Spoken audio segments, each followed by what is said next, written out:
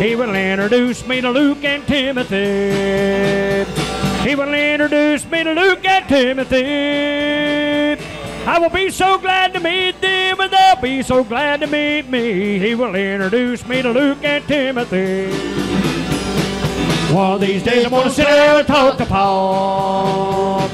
One of these days I'm gonna sit down and talk to Paul. I will ask him about his journey, and he'll tell me about them all.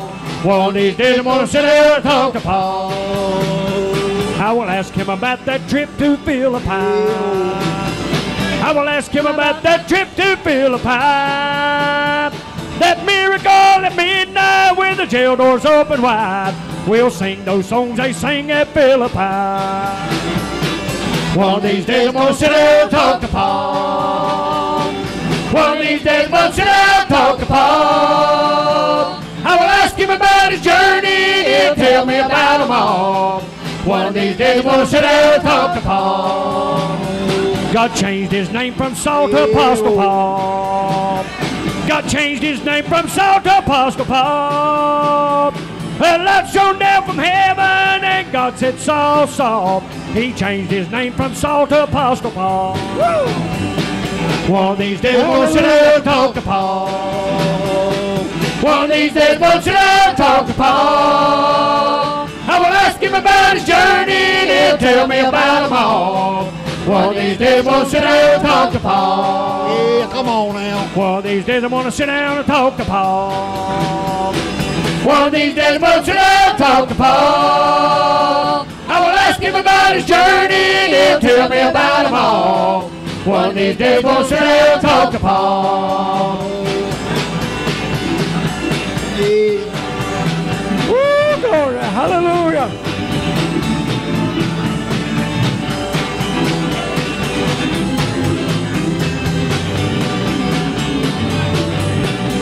Come on and give the Lord the highest praise. Hallelujah, hallelujah. Come on and give the Lord the highest praise. Hallelujah, hallelujah. Come on and give the Lord the highest praise. Hallelujah. For all the things he's done. Come on and give the Lord the highest praise. Hallelujah, hallelujah. Come on and give the Lord the highest praise. Hallelujah, hallelujah. Come on and give the Lord the highest praise. Hallelujah. For all the things he's done. Come on and give the Lord the highest praise. Hallelujah, hallelujah. Come on and give the Lord the highest praise. Hallelujah, hallelujah. Come on and give the Lord the highest praise. Hallelujah. For all the things he's done.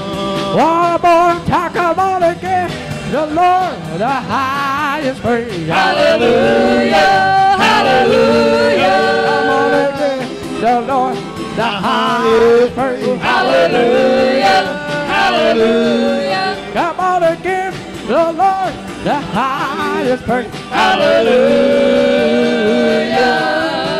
For all the things he's done. Yeah, for all the things he's done. Woo, hallelujah. Everybody. Hello, somebody. It takes two to carry a cross. Time. That's apparently my duty, so I was trying to work on that, and I felt the Holy Ghost come on me so strong. I had to step away and find a place just for a few moments to get alone with God. And the closer I got to church tonight, the heavier the burden got. I'm going to preach to us if the Holy Ghost in you will help me. Come on.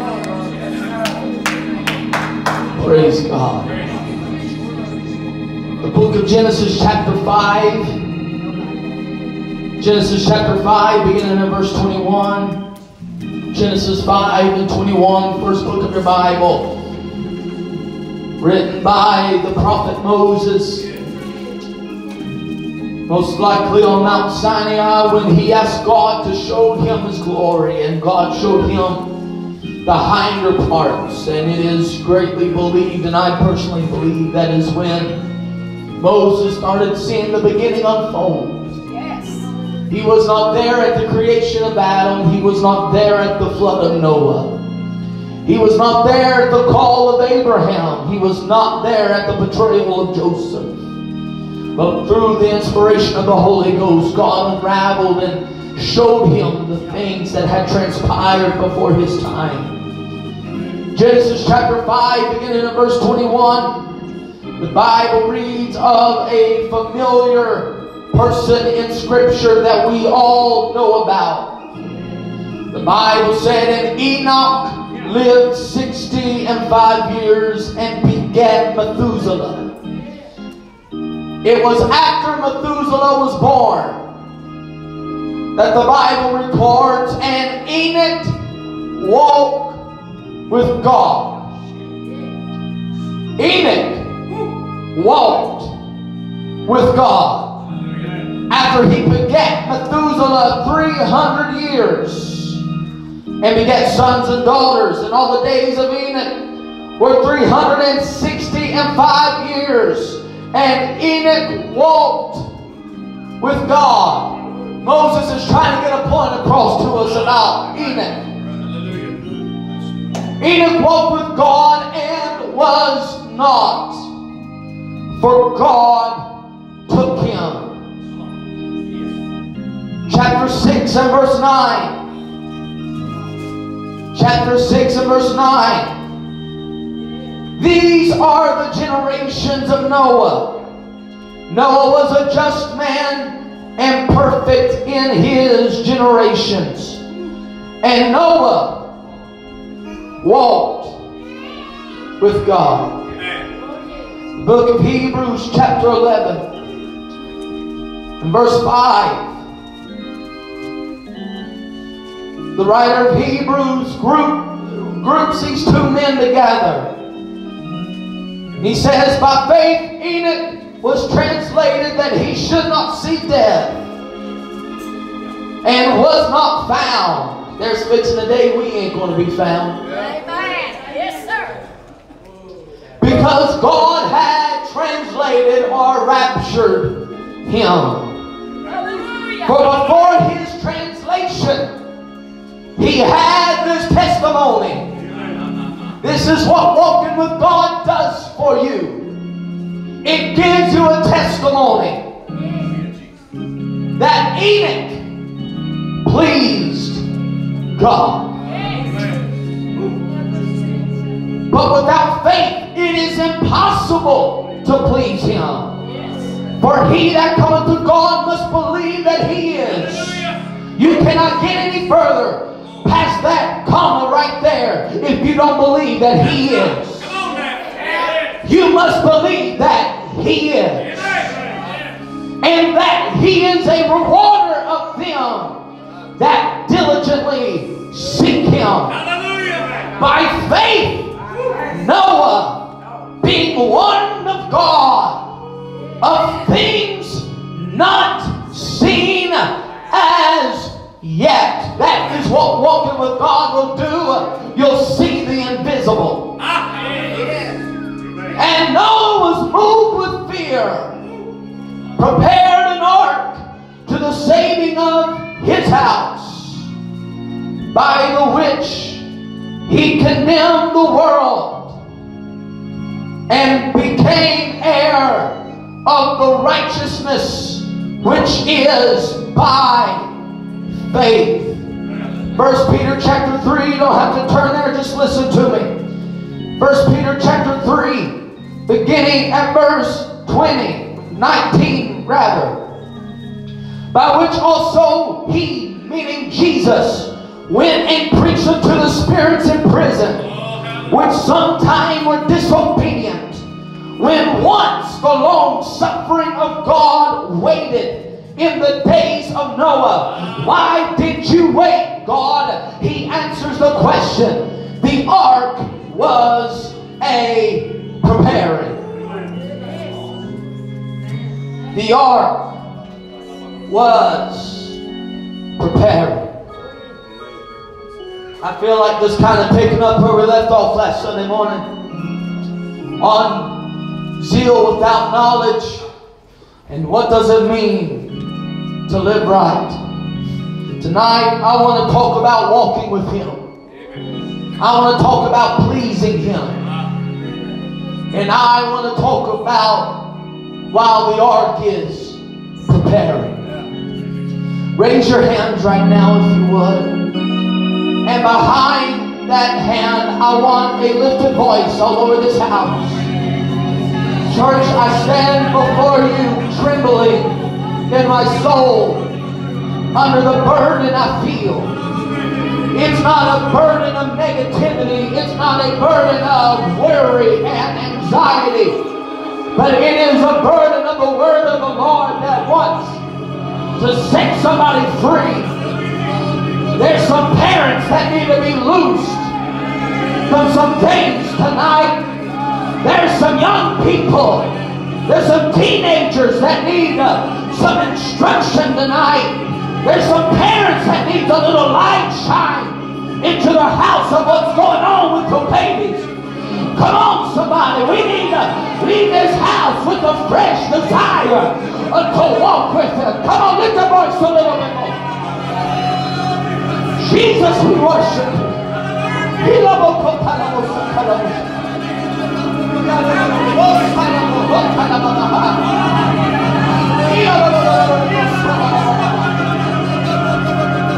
You. Thank you, Jesus. Everybody shout in Jesus' name. Amen. Clap your hands to the Lord. Dive into the Word.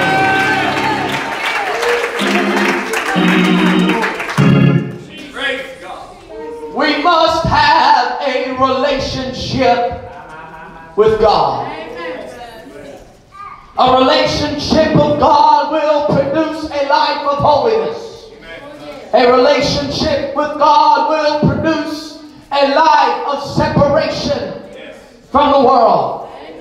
But I want to tag in what we preached on last Sunday morning and make sure that the sound is certain and clear.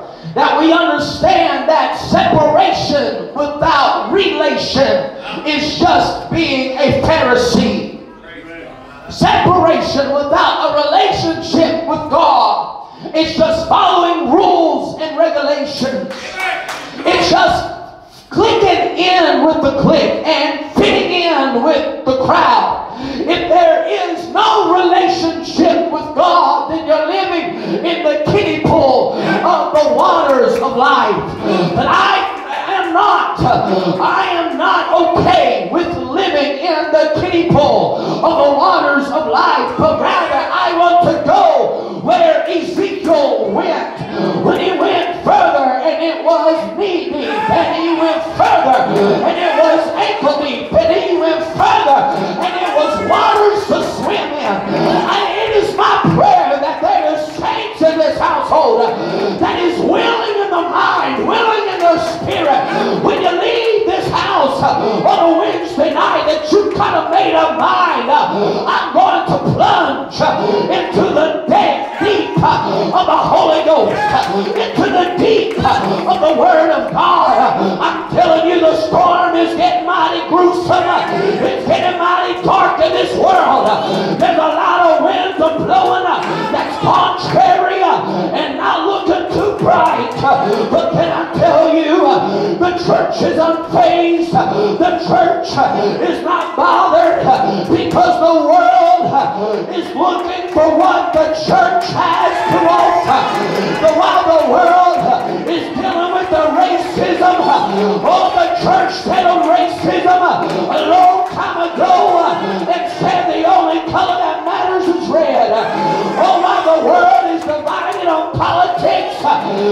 the church isn't unfazed at all because we don't care who the president is, because we know who the king is.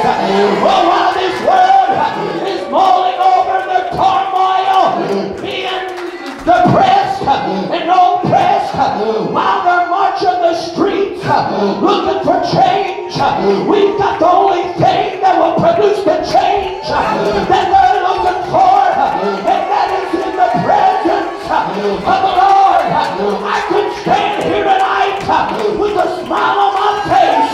I could stand here tonight and go home and lay my head on my pillow without lying awake in worry and anxiety, because I know God is on the throne and He's King of kings and He's Lord of lords.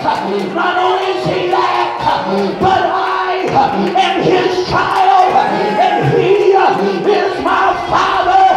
It is the man that knows me best, yet He loves me most. He's the one that died and bled for me. Why should I worry? And why should I be afraid? I will not fear the 10,000 of demons encamped around about us, because I got a revelation from the Word of God. When the enemy's got you surrounded, God's surrounding your enemy. It is God that fights the battle. It is God that wins the victory. It is God that gives the increase. It is God that is the Prince of Peace. It is God that offers everything that our soul longs for. My God, I wish we could get under the load tonight and realize we're racing the rapture. Jesus is coming. People are looking for normal. They're looking for peace. You gotta hear me tonight. Even apostolics, they're wondering when peace is ever going to come again, when normal's going to come again. I'm not too certain we'll ever go back to normal. At least I hope not. I hope we go to abnormal. This world's looking for tranquility. This world's looking for peace. But God's looking for a church that'll take advantage of the opportunity. And when they see a riot, they can be like Paul and see an open door and say there's many adversaries. But God's got a door open, and I'm not leaving Ephesus until He opens the door, and I walk through it, because there's many souls in this city that need to hear the gospel.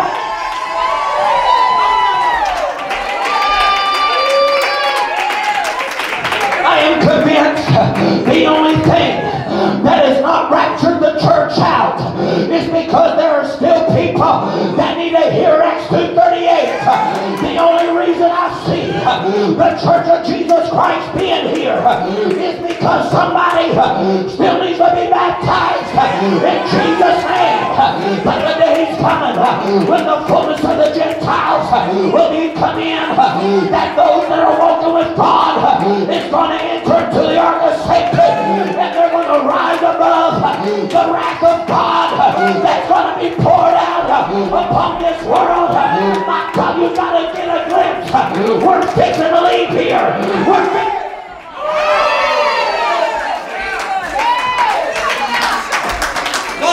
I'm seeing folks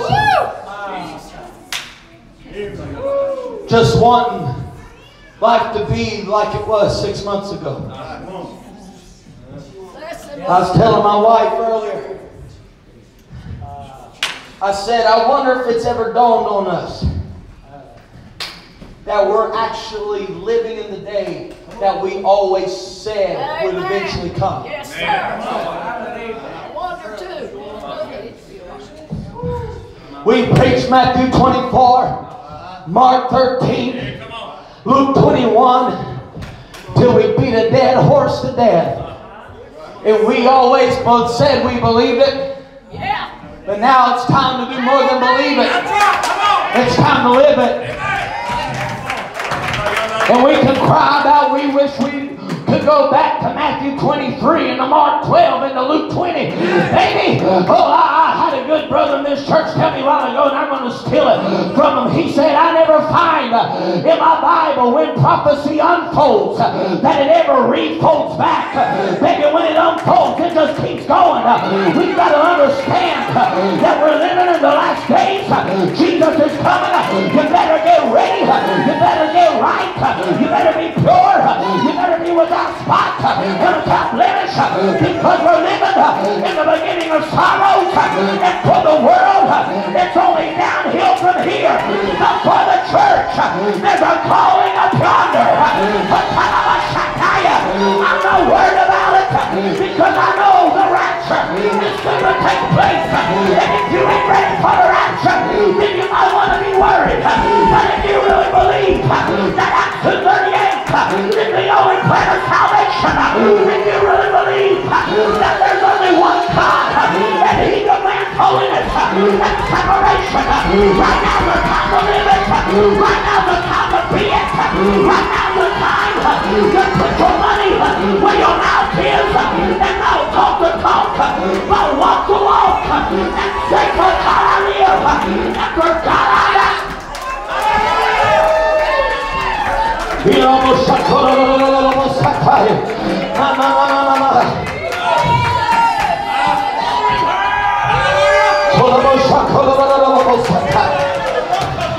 I'm not looking for some kind of legislation.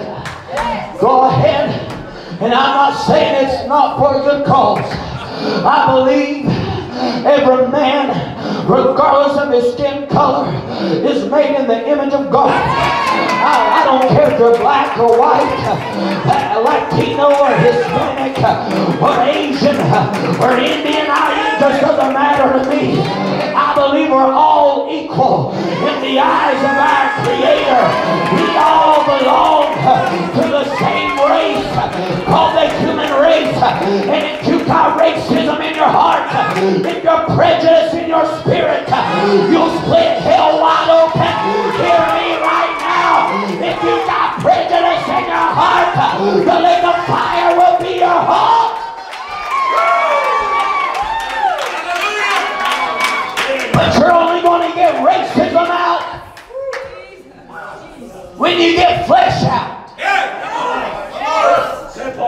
That's why whatever this world does and whatever this world's looking for, be careful, church, you don't get on this world's bandwagon. Because we already had the solution. The world is just now catching up and realizing they have a problem.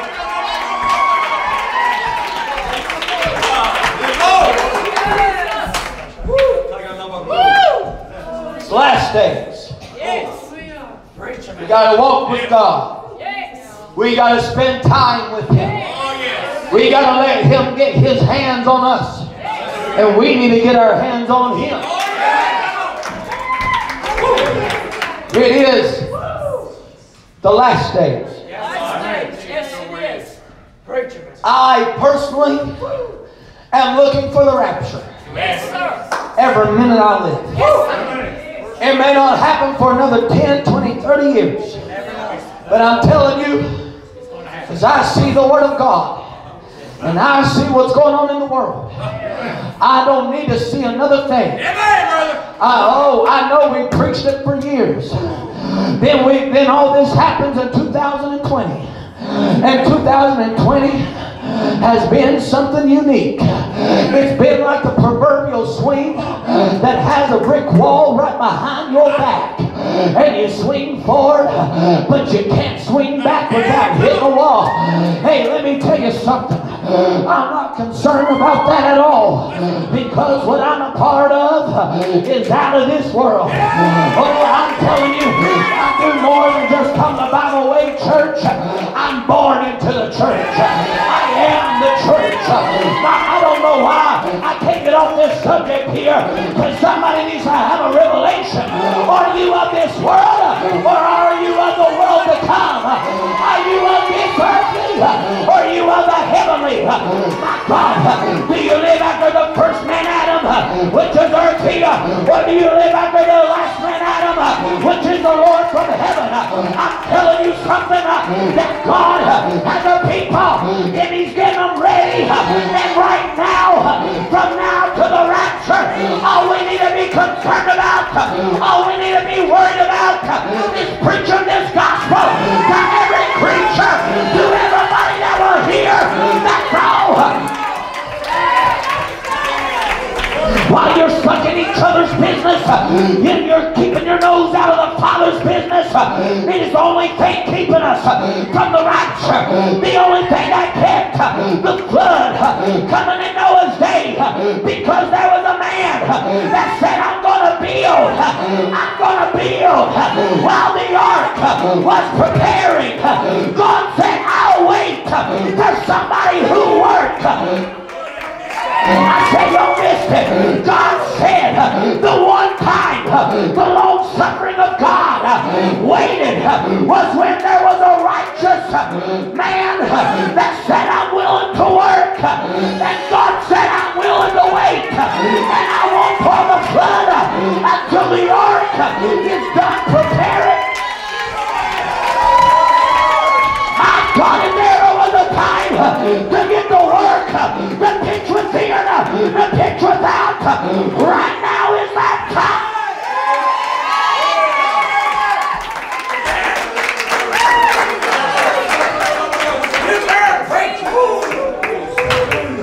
Enoch and Noah is seamlessly placed one after another in the book of Hebrews. Now I think it is for a reason. Because Enoch and Noah in the early chapters of your Bible are types and shadows of the rapture of His people. Yes, sir. Yes. Enoch begat Methuselah. Methuselah's name means dart. 3 times in the King James Bible is the word dart mentioned. In the original language, whether it be Hebrew, Aramaic, or Greek, it's all a different word. But in English, the dart is connected to one thing in your Bible. The dart is connected to one purpose in the King James Bible. And that is death. Go home and read it, Proverbs 7. There was a young man that went by her corner, while the Bible said her good man was away. And she put on her harlot garments. And she decked her bed with the jewels of Egypt. And all kinds of frankincense that was good to the young man's senses. And she says to the young man, grasps him, kisses him, and says, come, let us make love for the night, for the good man is not home. And in his youthfulness and in his early stages of life, he goes home with the harlot. And he does his business just to wake up in the morning. And this is the Bible's words, not mine. When the young man wakes up with a dart in his liver, when the harlot has got her first bite, when the seducing spirit has lured you in and brought you in for the kill, and the young man dies. He dies a man ignorant, but yet seduced. This is a dart that Methuselah's name meant. When Methuselah was born, the Bible said for the next 300 years Enoch walked with God. And all this says that Enoch walked with God and was not from the Lord took him. And before he took him, he had a testimony that he pleased the Lord.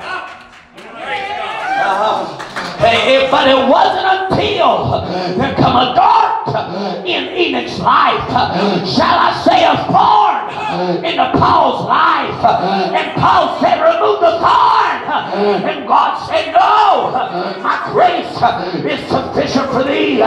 Sometimes that dart has to get you right to where it keeps you vulnerable and keeps you humble, that you can walk with God. You cannot walk with God without Methuselah. Let me preach it like this. What some of you think is a hindrance to your walk with God is actually the very thing that's given you the ability to walk with Him. It's the very thing keeping you praying, keeping you fasting, keeping you seeking the Lord. It's keeping you in your Bible, and you can't walk with God until there's a Methuselah born.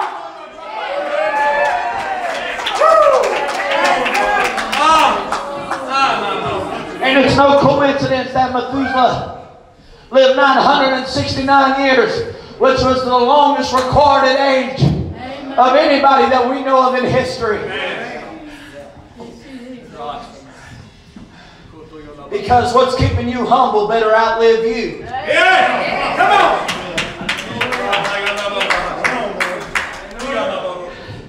What's keeping your thorn in the flesh, keeping you praying, better outlive you. It better be passed to the next generation. It better be passed to the next generation. Enoch translated, but Jude prophesied, records a prophecy, from a Jewish writing called the Book of Enoch, that he records in Jude 14, saying the Lord would ascend from heaven.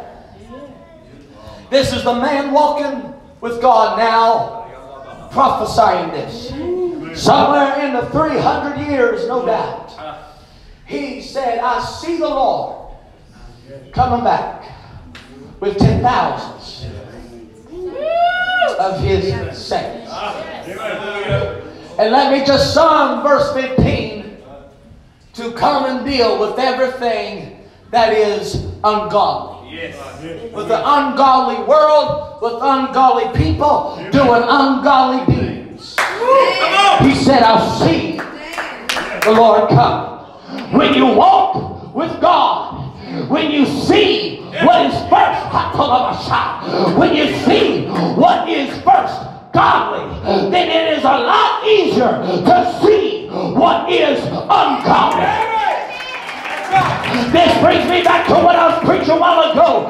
You cannot live holy without relationship, because you do not see holiness until you see Him. If Isaiah, who saw the Lord high and lifted up, saw the seraphims saying, holy, holy, holy is the Lord God Almighty. The whole earth is filled with His glory. The prophet Isaiah said, woe is me, for I'm a man of unclean lips. How do you see yourself, Isaiah? I didn't see myself unclean until I saw how clean He was. I'm telling you, when you stand at the judgment throne of God, He's not going to line two of you up and say, all right, who lived it stricter, who lived it holier, who lived right, and who lived better. No, you're going to stand up to the holiness of God, and God's going to judge you by His holiness. And the only way I can be partaker of His holiness is to get a vision. Don't you remember Hebrews chapter 12 and verse 14? Follow peace with all men and holiness, without which no man shall see Him. You can't see Him without seeing how holy, how holy, how holy He is.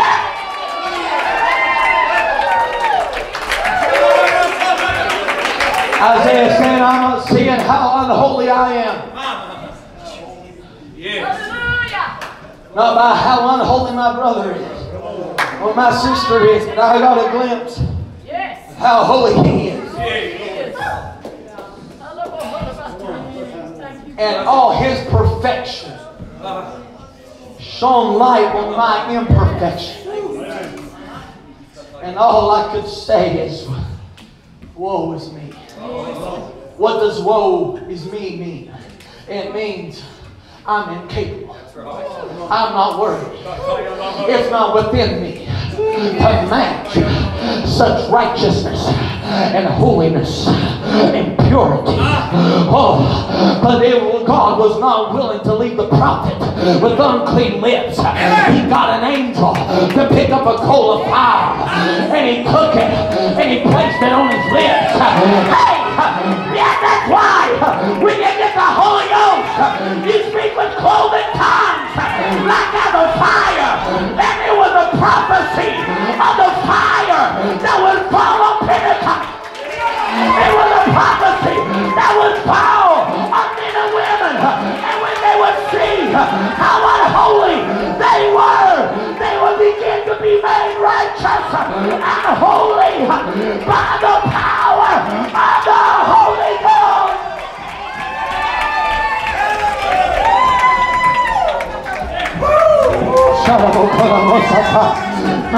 I feel this. I feel this. Enoch walked with God. Enoch walked with God.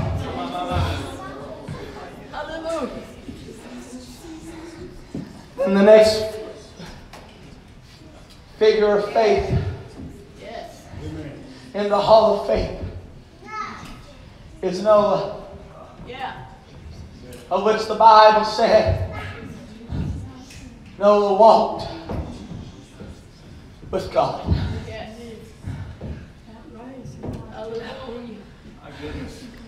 Right there in that sequence with Noah, we see how to not just build the ark, but to get in the ark. Amen.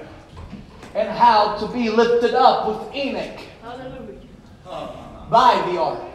Yes. Because the ark is just a type and shadow of Jesus Christ. Yes. Amen. The key to the two types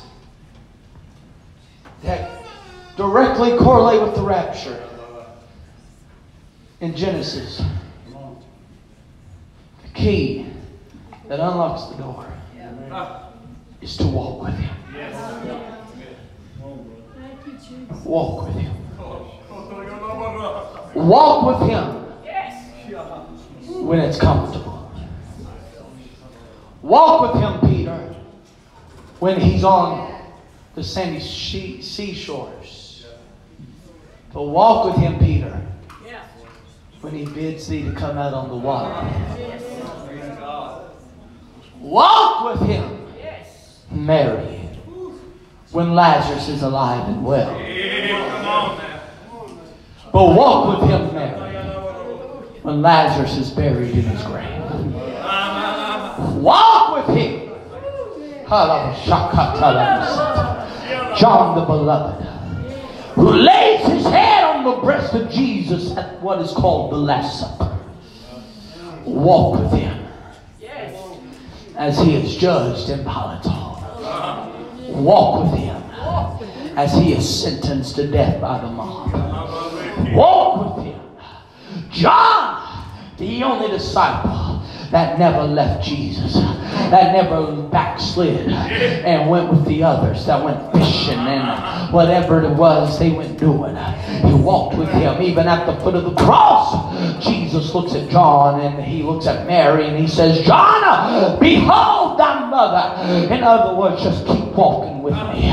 Oh God, I wish I had time to preach that right there. He said, behold thy mother, looking at Mary. And Mary knew what it was like for 9 months to walk with Him. For 30 years she knew what it was like to walk with him. He said, behold, thy mother. Hey, I don't know if you really get it or not, but Mary walked with him more than his disciples ever did for 30 years compared to their 3.5. Why? Why did he say walk with Mary? Because Mary already knew what it was like to be overshadowed by the Holy Ghost. She already knew what it was. Oh, I ain't got time to preach that. Walk, and it changes everything. Walk, and the demoniacs are exposed. But you gotta walk with him before you see Lazarus raised. But you gotta walk with him before you see blind Bartimaeus see. You gotta walk with him before you see the one sick of the palsy let down from the roof and healed. You don't see it. You don't know it's possible. But what the disciples saw for 3.5 years was Jesus Christ healing the imperfection, fallen nature of man.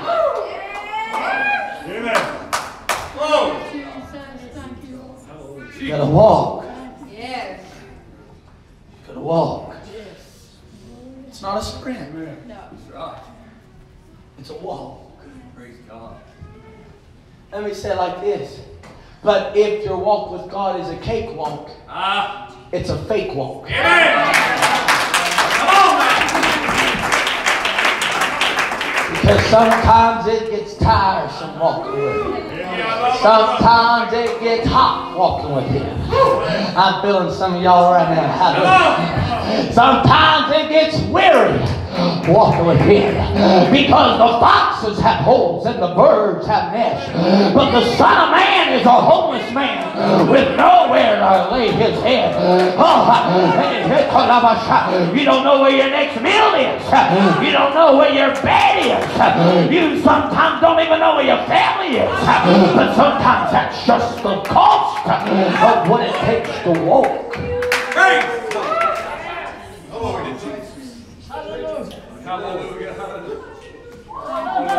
And if Enoch and Noah teach us anything, if you're going to be ready for the rapture in this end time, you have to walk with Him.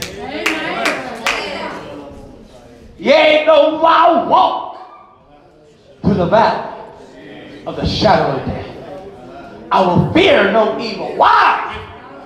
How are you with Him, David? Because I'm walking. I ain't got time to preach on this. Noah walked with God. And the word of the Lord says, Noah, the sins of men have come before me, and they're stinking my nostrils. And I have repented that I've ever made man.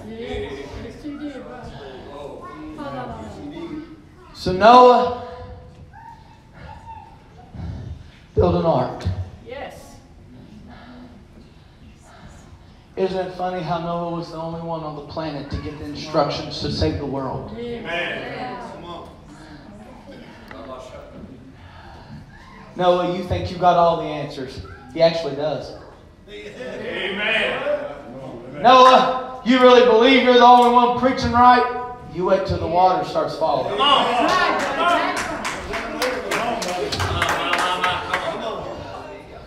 And Noah gets instructions to build the ark. And the Bible specific, and I preached it before, I ain't going to re-preach it tonight, but he had to build it according to the pattern. Come on. Picture within, picture without. 3 stories high, so many cubits long and wide and high.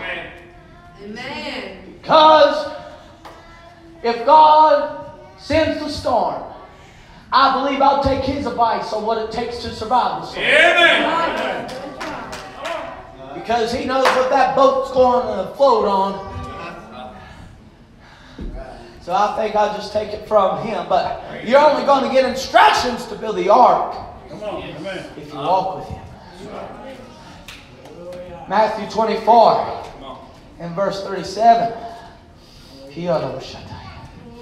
Matthew 24 and verse 37. The Bible reads like this, but as the days of Noah were, so shall also the coming of the Son of Man be.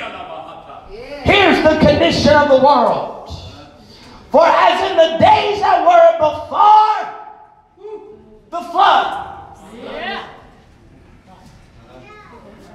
they were eating and drinking, marrying and giving in marriage until the day Noah entered into the ark.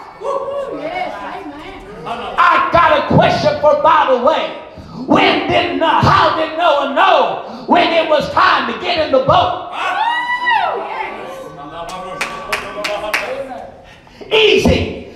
Genesis 7 and 1. The Lord spoke to Noah to enter into the ark. But baby, I got to get this out the way the Holy Ghost gave it to me. How did Noah hear the voice? Because it was the same voice that told him to enter. It was the same voice that told him to build. If you will not hear the voice that tells you to build, you will not hear the voice that tells you to enter. I said you will not hear a voice that tells you to enter. Let me preach to you. If you will not hear Acts 2:38, you'll soon realize that it is the same voice that says, come up hither and I'll show you things.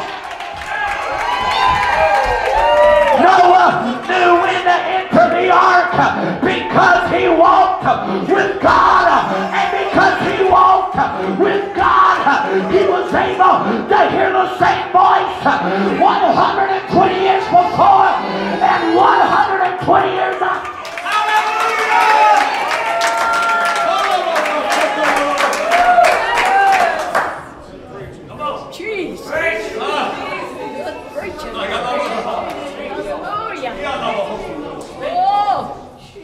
Well, watch this.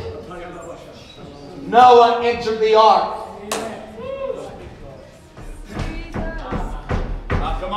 And the world didn't pay it any mind.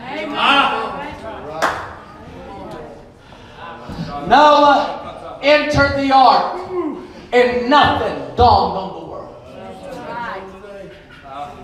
Noah was gone. And the world didn't even notice. Oh, you don't believe me? Read the next verse. They were eating, they were drinking, they was given in marriage until Noah entered into the ark. And here was the state of the world.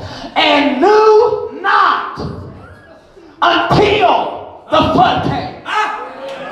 The wake-up call was not when Noah went into the ark. The wake-up call was when the wrath of God was poured out on this world. I've got to preach to somebody. Your next wake-up call might be too late. We might be done gone in the ark. But I gotta preach to you right now. There's still a righteous preacher in the way. There's still a righteous preacher in the world that will preach the truth. And they'll tell you not just how to build the ark, but they'll tell you how to get in it. It's going to come to this world like a thief in the night, but to the church we're going to be looking for. It's going to come to this world. Oh, y'all don't believe me? It talks about the rapture. They knew not until the flood came and took them all away. So shall also the coming of the Son of Man be.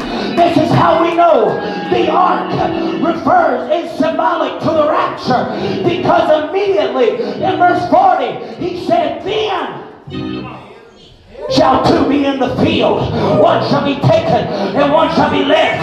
In other words, two will be in the field, one will go in the ark, and one will be left in the flood. He said, two women shall be grinding out the meal, and one shall be taken and the other left. What's that for? For ye know not what hour your Lord cometh. I've got to tell you. And he goes on. He says, if you knew the thief was coming at a certain hour, you would lie awake and not let him steal. But he comes in an hour that you cannot. So shall the coming of the Son.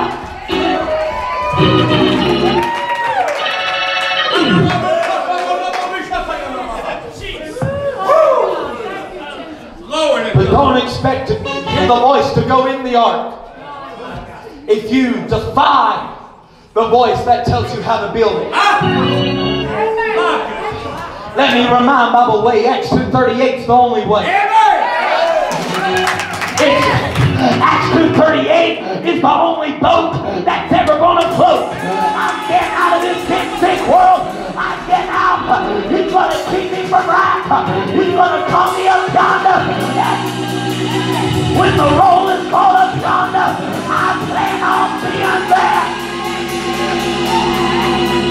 But you're not going to be there if you don't walk with him.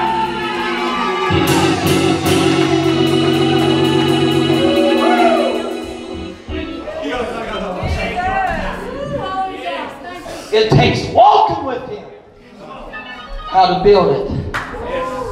It takes walking with him to get in it.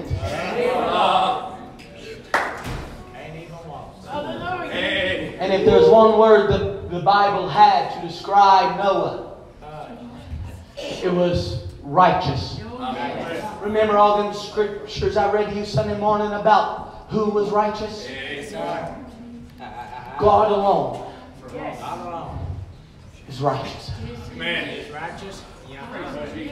Thank you, Greg. God alone is righteous. He is righteous. How is Noah righteous? Hallelujah. Only by walking with him. That's right, brother. How was Enoch raptured? Only by walking. Amen. The pressure of Noah was feeling the oppression of the world, mocking and scoffing. And look at that old fogey build his boat. He's been building that thing literally for 100 years and ain't nothing happened yet. But what they thought looked like Noah's ignorance was actually God's grace in disguise. Come on now. Because the long suffering of God waited for the last roar, for the last pinch, for the last hinge of the door to be placed. If you're willing to work, Noah, I'm willing to wait. That scripture in 1 Peter is something. Because his long suffering towards Noah caused people to die lost. And God said, that's fine. I'll come in with your body and I'll go to hell and preach to them if you're still willing to work. Come on. Woo!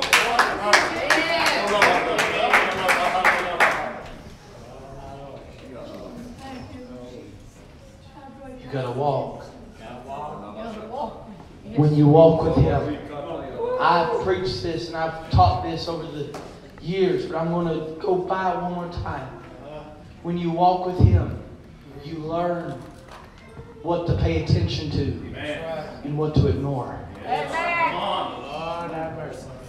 It's probably hard to distract Noah with people mocking him when he knows there's an ark to be built. I don't have time to deal with them. I'm working on the building. If it don't pertain to the ark, it don't matter. Because all that stuff y'all worried about, it's going to drown. But I'm working on the only thing that's going to float. I'm working on the only thing that's going to get me out of here. I'm working on the only thing that's going to be the salvation of my household. I'm working on the only thing that's going to get my kids saved. I'm working on the only thing that's going to keep my family safe. I'm working on the only thing that whosoever will shall come, shall come.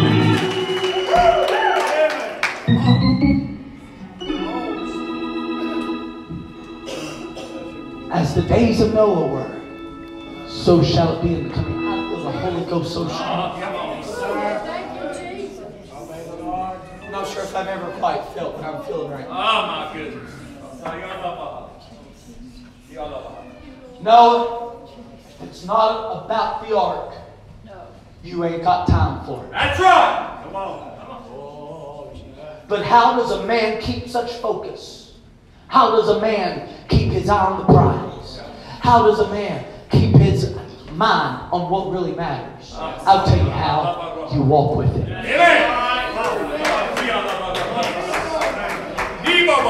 And you're not going to build a boat for 120 years if your heart ain't in it.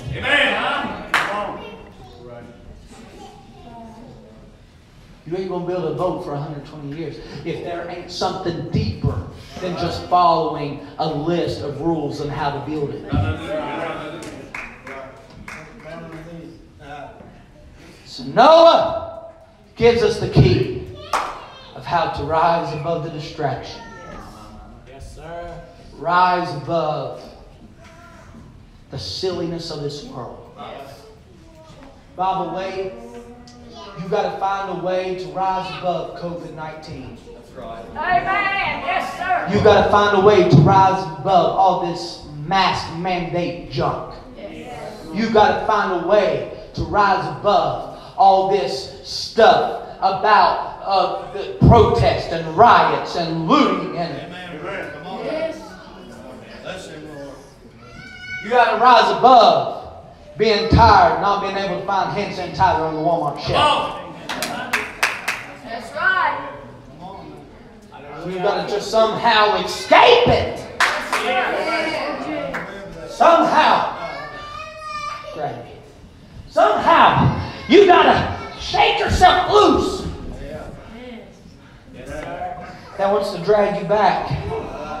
Drag you into the affairs of this life. Drag you into the matters of this world. You've got to somehow keep your focus.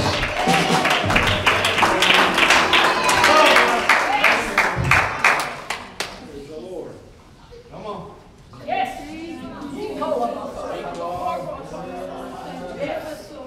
We're living in a world of distraction. Yes, we are.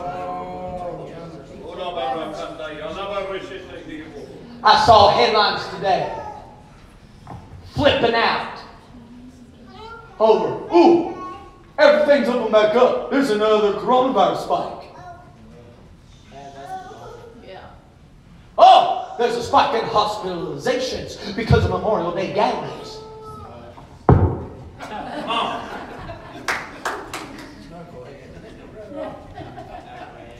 Oh, this. Then I checked the local news article. Second lowest day on record since April 20th of positive cases. So I'm scratching my head and saying, you know what it is? It's the spirit of the age. Want to occupy you, distract you, make you fear. Am I going to get the virus? Am I going to die? Well, guess what? One day you will. And if you're ready, you ain't going to be worried about the virus. And you ain't going to be... If you're building the boat the way God said to build the boat, you're ready to go anyhow. But you see what it is? It's fear and it's manipulation that wants to grip you and pull. And it's distraction. The devil's pulling out all the stops he's got to distract us. He's doing everything he can to keep keep Noah from building that ark. He's doing everything he can, saying, Noah might build the ark, but I'll make sure he's distracted long enough to not hear the voice that says, enter in the ark.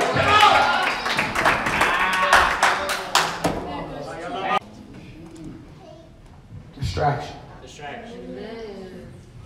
The devil says, how can I occupy your time? How can I distract them and pull them? To cause their ears to become deaf to the voice of God. To cause their eyes to become blind to the things of God. Distraction. You know what Facebook is to many of us? Distraction. You know what Instagram is to many of us? Hey, you feel that? Come on.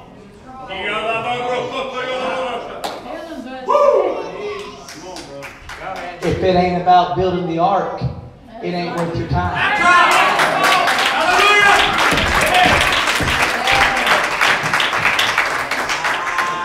We're wasting our time listening to garbage, eating garbage, watching garbage, reading garbage. And it has nothing to do about the ark. Has nothing to do about the church. Has nothing to do about the rapture. Has nothing to do about you being saved. Has nothing to do about you being lost.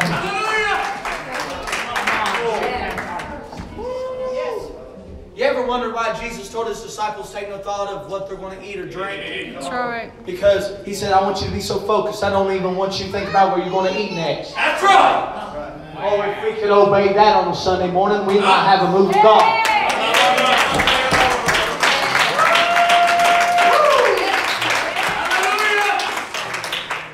There's something specific, and I'm coming to a close with this.